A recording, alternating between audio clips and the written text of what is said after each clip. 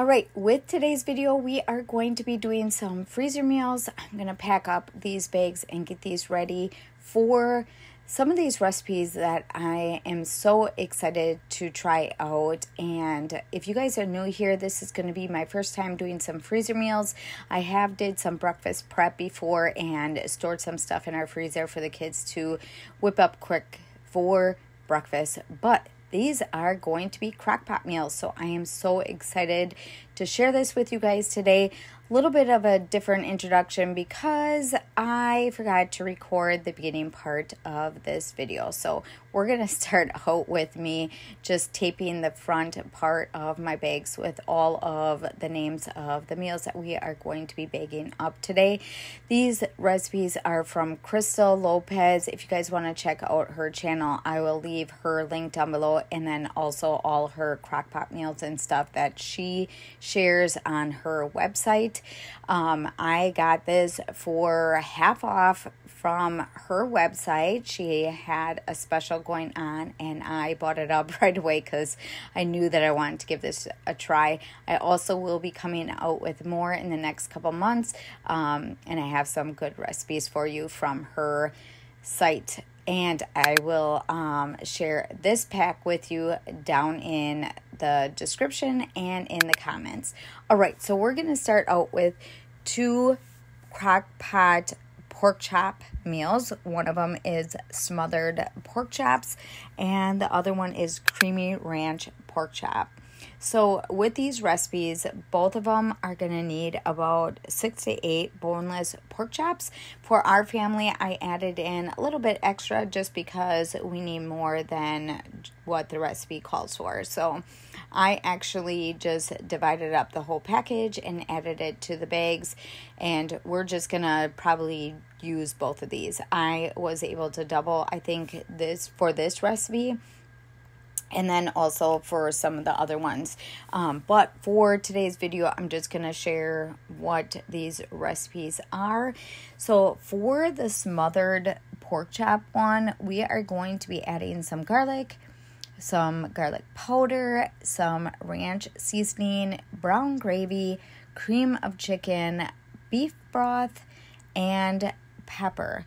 For the beef broth, though, I just put in beef paste, and I have a note on my bag that I need to add some water when I add this to the crock pot. So that one is going to be a little bit different with how I'm going to bag it up. So usually you would just add all the beef broth right away into the bag and then freeze it, but I'm going to do it a little bit different for me for this recipe. All right, as for these little green things that are holding up my bag, which are the most fabulous things I have ever had to use, just to clarify that, I never used these before and they are wonderful. I just bought them on Amazon. I will leave a link down below if you guys are interested in getting any. And I think they worked pretty good for what I needed them to. So like I said, I will leave them down below. So we are going to move on to the next recipe. This one is going to be 6 medium boneless pork chops, garlic powder, minced garlic, ranch, brown gravy, chicken soup, beef broth, and salt and pepper. And I'm going to add the water later. So that is this recipe. Okay, so I'm going to finish this one and I will come back when we do the next one.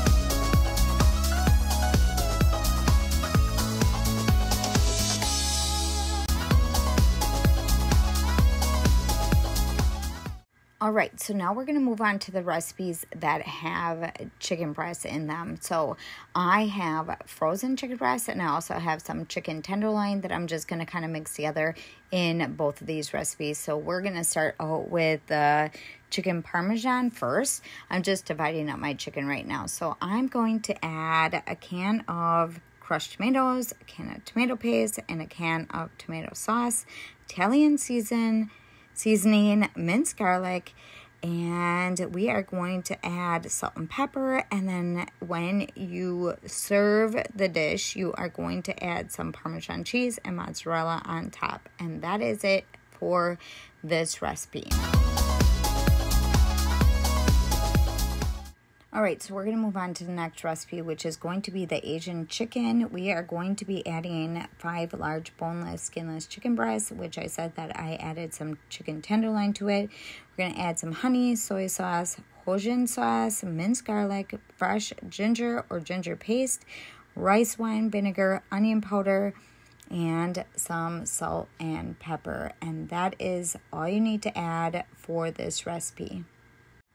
For some of these recipes, you can even mix up the sauce and stuff in a bowl, mix it together, and then pour it over the chicken. I just ended up putting it in the bag and kind of moving the bag around and just coating it that way.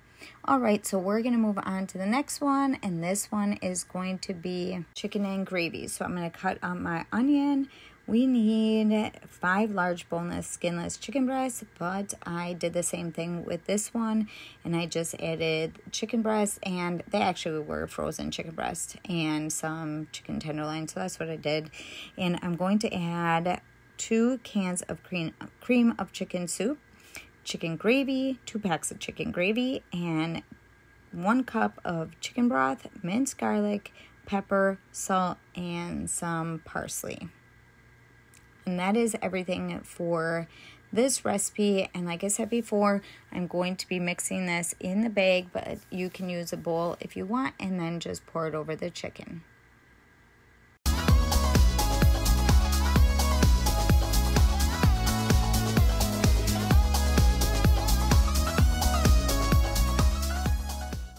All right, for this recipe, we are going to be making garlic lemon butter chicken. So you are going to need your chicken. I'm going to be using, like I said before, on the other ones, that's pretty much what we're going to be doing for the chicken breast. So totally up to you on how you want to add your chicken. This is just easier for me to just use the frozen chicken breasts. I always buy these bags and I use them for multiple things anyways. And then I had chicken tenderloin on hand, so I just added extra to my bags. For this recipe though, you are going to need some onion, you're going to need some garlic, lemon zest, butter, salt, pepper, paprika, Italian seasoning, and then you can add some crushed red peppers if you would like. You're going to add everything to your bag. And then for the recipe for these, a lot of them are take out the bag, a couple of hours ahead of time, put them in your fridge, or, defrost them overnight in the refrigerator, and then they should be ready for you in the morning to add to your crock pot or whenever you want your meal to be done. So usually some of these are cooked up within a couple hours anyways. So if you like to just put them in right after lunch, they should be ready for you for supper time. For this recipe, we are going to be making some creamy chicken stew. You're going to need some chicken breasts, so 4 large boneless chicken breasts, which I doubled a lot of this, 1 onion chopped, 4 large carrots, and some garlic, 4 large white potatoes, which the potatoes are going to be used for that day, so you don't need to add them to the bag. 5 cups of chicken broth, which you're going to be using that day also. You're not going to need that for this bag. And then some fresh parsley, salt, and pepper, and then some heavy cream the day that you're going to be putting this in your crock pot. So I will leave the recipe for this pack down in the description and in the comments, and you guys can get this pack. I think she is selling it right now for about $10 each freezer pack, but I will double check on that, and you guys can get that today. So I will leave that all below. Okay, so I have 4 chicken thigh recipes that I'm going to share with you. So right now I'm just getting all of my recipes in order to how I have the bags lined up and the name of the recipe on the bags. So that is what I'm going to do right now. I have all my ingredients and stuff that I need off to the side to start adding to the bags. So what I did is I had 2 big packages of chicken thighs and I just divided it up evenly in between the bags, so I made sure that I had enough for each recipe. Okay, so with the chicken thighs, what I ended up doing is just cutting all the extra fat and stuff off that I didn't want on it. So I did that just before I got all my bags and stuff ready. So that is why I'm just going to add it straight to the bags. All right, for the first recipe for the chicken thighs, we are going to be making orange chicken veggie. You are going to need 5 to 6 boneless, skinless chicken thighs, and you're going to need a jar of orange marmalade, 1 green bell pepper, 1 yellow onion, soy sauce, rice wine vinegar, and then some frozen stir-fried vegetables. The bag that's next to this one, I'm going to be making the cranberry orange chicken, so both of them are pretty similar. That's why I added some of the orange marmalade to the other bag, and then I also added an onion soup mix to that one, minced garlic, pepper, Catalina salad dressing, and then some Ocean Spray whole cranberry sauce, which I forgot to add to the bag, and I ended up adding it later on when I realized that I forgot to add the cranberry sauce to that. So both of the bags that are close to each other are going to be pretty similar. Both of them are going to be orange chicken, but one is going to be cranberry and the other one is going to be a veggie one.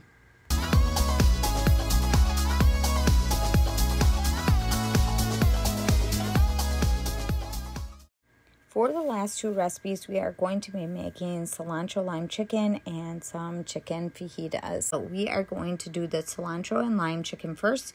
I'm adding all of the ingredients, and that is going to be 6 to 7 boneless chicken thighs, 2 cups of cilantro, which I didn't have that much, so I just added whatever, 1 cup of lime juice, lime zest, pepper, salt, and chicken broth. So I'm going to add everything to the bag, and that is it for this recipe. This recipe is pretty small, so if you're going to want to maybe like triple it or double it, because it looks like a small batch. So we will just see, and then we will just add some rice to it when we eat it, and maybe even some broccoli and stuff. So that is it for that recipe. All right, for the last recipe, we are going to be making the chicken fajitas. We are going to be needing 6 to 8 boneless chicken thighs, bell pepper, green bell pepper, a yellow onion, and some olive oil, fajita seasoning, and 2 teaspoons of pepper. All right, for this recipe, I'm kind of excited to give it a try because I usually would have fried this up in a skillet and I wouldn't have thought to put this in a crock pot. So I'm excited to try this out. I will come back on in another video and I will share how I felt about a lot of these recipes, and I also might even share these on some of my other videos, share how they turned out and if my family liked them. But that was it for all of the recipes.